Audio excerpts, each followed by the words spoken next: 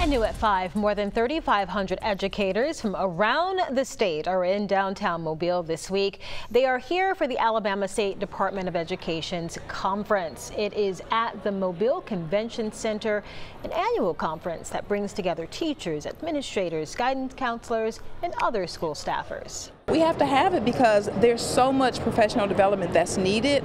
Our educators throughout the year, they don't want to be pulled away out of the school building. You know, our administrators want to make sure the teachers are in the building, and they look forward to having different sessions on the pertinent topics for them, depending on their roles in the schools. The mega conference will be here all week. It wraps up Friday at noon.